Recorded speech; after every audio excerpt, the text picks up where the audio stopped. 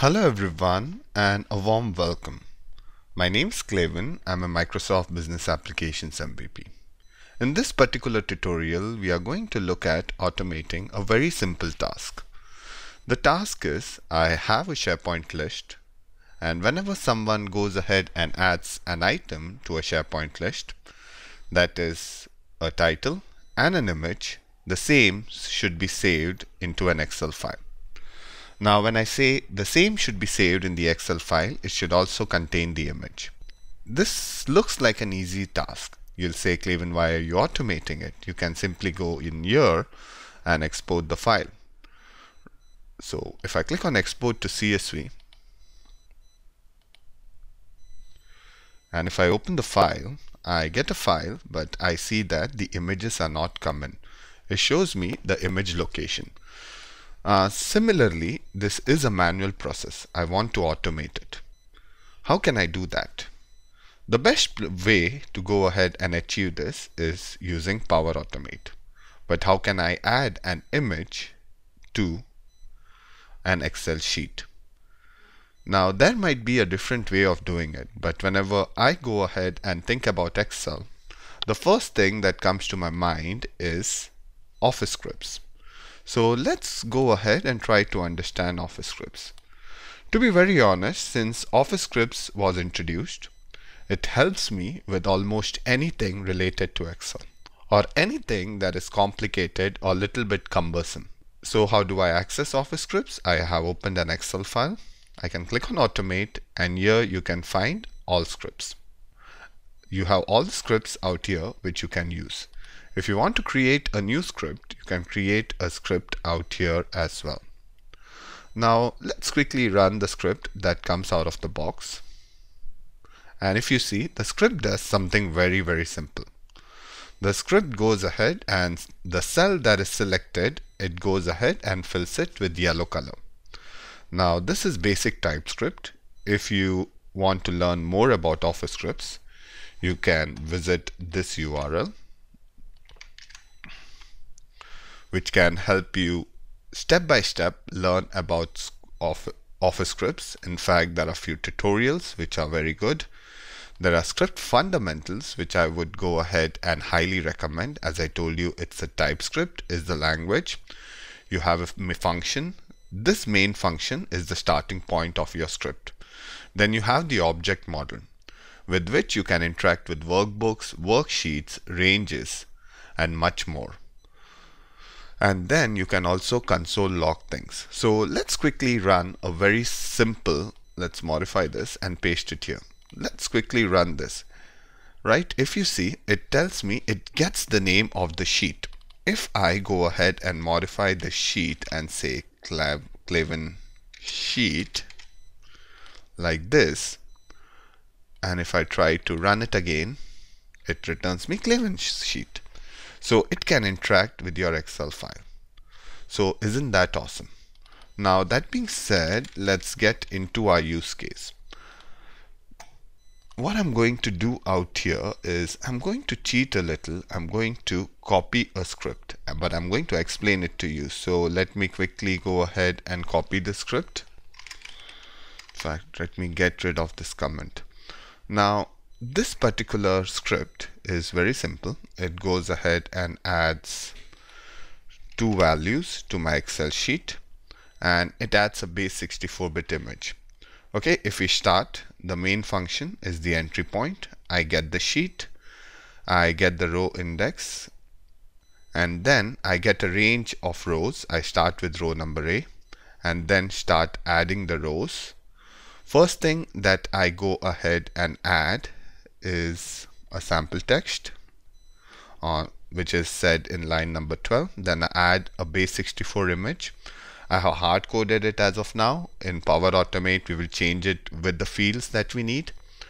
And then what I do is I go ahead and add the image to the sheet, and I give my image size. Okay. Now let me quickly run this and let's see the output. It has inserted the value and it has also inserted the image. This is what I want to automate. Now with Excel scripts, this has made it very easy.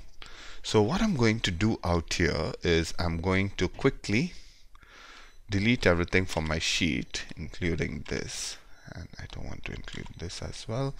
So I'll change the background to white. Let's make it as it is. Let me give my script a meaningful name. I'll give it a name, Excel script to add images. Okay. Now, first and foremost, it saves it as an OST file, and it saves in a folder named as Clavin Fernandez Office Scripts. Before we save it, I'll quickly open this, and if you see, it navigates to my OneDrive. And this is a script which we actually ran, but we are going to save it. So I'm going to save the script, and it goes into your OneDrive. Okay, so if I refresh it here, the name of the script has changed, and the script is saved in my OneDrive. So that's good. Now I'll give my workbook a meaningful name. That's good. I've given my workbook a meaningful name as well. Now that is all good, right? But before we go into my Power Automate, what I need to do is I need to go ahead and modify this script. So if I click on Automate, and this is the script that I created, I'll click on Edit Code. I don't want to pass in hard-coded values. What I want to pass in is the values for my list. That is the title, maybe the SP image, that is the image column, and the created by, okay, or the created value. So to do that, I'll go back to my list, and I need to go ahead and add some fields out here that can be inputted.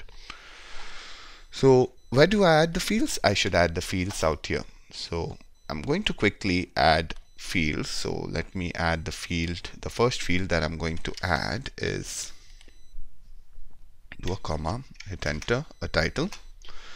Then I'll say created by, let's do it that way, and let's give it a data type string.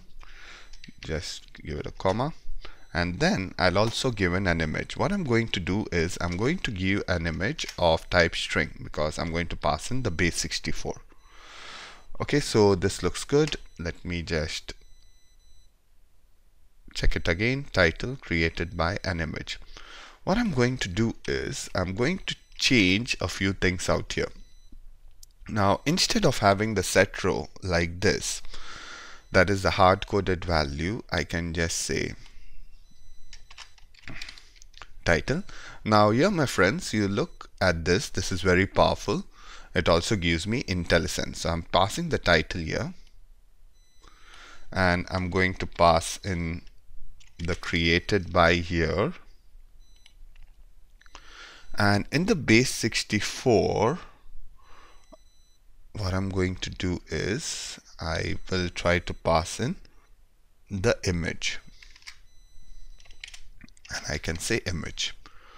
Right at this point, the script looks good, and I have inserted dynamic values. So these values I'm going to fill in using Power Automate. That is, whenever somebody adds an item to a list, it should pick up these items and add it to my Excel file. So I'm going to go back, and I'm going to create an automated flow. And I'm going to create an automated flow saying when an item is created or modified. Now let me pull it up here. Let me give it the SharePoint site address, and I'll give it cloud list. That looks good. Next, what I'm going to do is I have the SharePoint item. Let me get the item so that I can access all the properties that I need. So I'll click on get item. I'll again give it my site URL. I'll give it my list name, which is going to be cloud list. I'm going to give this the ID. That's perfect. Now, to get the image from the list can be a little bit tricky, and I have a whole tutorial on this if you want to understand step by step. I'm using an HTTP trigger to get the image.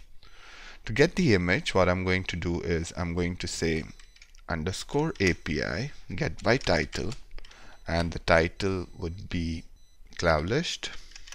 And then what I'm going to do is I'm going to say items going to pass in the item out here. So let me click on this. I'll pass in the ID, and I'm going to pass in the name of the image, that is SPIMG, right?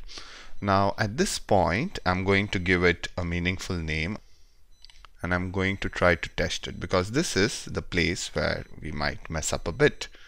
So I'm going to add an item. I'll just say testing list. I'll add an image,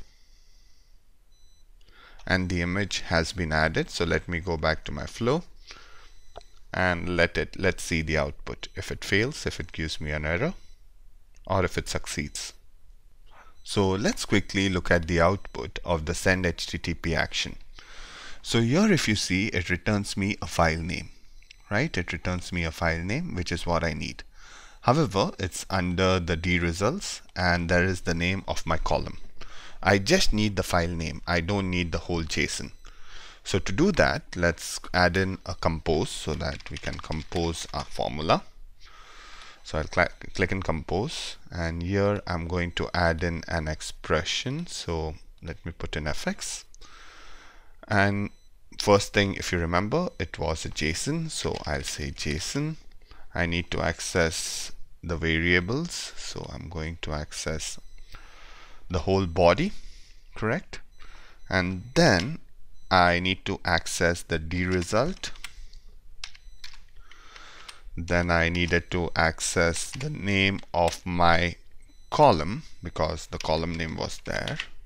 So this is good. Now that I have accessed the column name, I need to access the file name. Make sure that you're outside the bracket.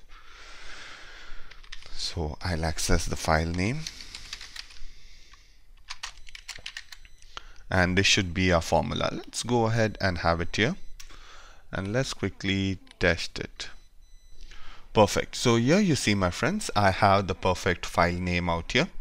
And now that I have the perfect file name, to access the name of the variable, as I told you, I have a blog out here which I'm going to share on my screen, which I have written, which also includes a video tutorial. This is what I was talking about.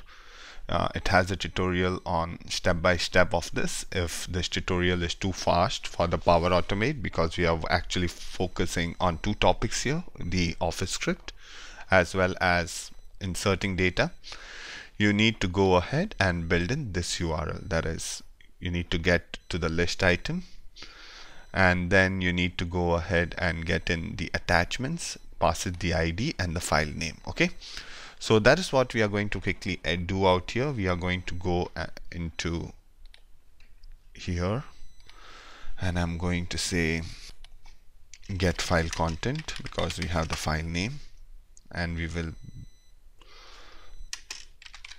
so we'll say get file content using path. We'll use this one. We'll give it the site. We'll give it the file path. To give the file path, what we need to do is we need to say /list, the name of our list. So it has to be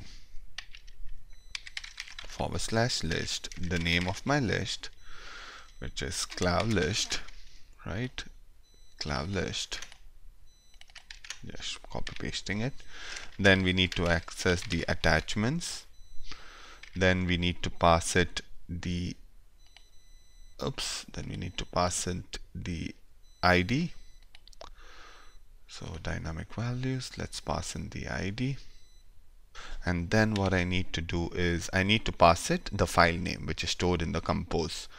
So I'll say insert dynamic variable. I'll add this out here again, and this is how it should look. So if I save this at this point, and if I run it, I have the file content, right? The file content is here and I can use it. So now that we have the file content, let's get the workbook and let's fill it up. So let's use the run script from SharePoint action. So what I'm going to do is I'm going to say workbook location. So my workbook is located in my communication site. That's where it is. Where is my workbook? It's stored in the documents. Then I'll select my workbook, which is the export list workbook. Now, where is my script? The script is in my OneDrive. Where is the script library? It's in OneDrive. And if I go back here, I showed you previously, it's under Documents and Office Script. So I can just quickly go to Documents, Office Script, and here I can select my script, which is this one. Perfect, right? Now, as soon as I select my script, I get these fields. Okay, I had to click out and click in. If it doesn't come to you automatically here, click out like this, click on it again, and it comes back. Here I can insert dynamic values. So I can insert the title, and I need to insert the created by. I'm not going to search for it. I'll say created by display name. So here I need to pass in the image at the end. So what I'm going to do, let me just quickly go ahead and say compose. If you remember, it was of type string, but it was base 64 string, right? So I'll click on it again. I'll click on function and I'll say base 64, and then I want it to pass it as a string. So base 64-bit string, here I can pass it. But what I'm going to do, I'm going to put in 2 double quotes, and I'm going to pass in the output of compose1. Okay, compose1 holds it, and I'll save it. Now that I have saved it, right? Now that I have saved it, I can quickly go ahead and test it. So I'll say automatic, and I'll try to test it. Let's see if we get an error or if it successfully completes. Okay, it's successfully completed, and here if you see, my friends, I see that my value has been added, the created by has been added, and the image has also been added. You can play with the height, or you can play with the size of the image in your Excel file. So here, my friends, we have automated a complicated task using Office scripts and Excel. I hope this tutorial was informative. So thank you everyone, and see you in the next tutorial. Bye bye.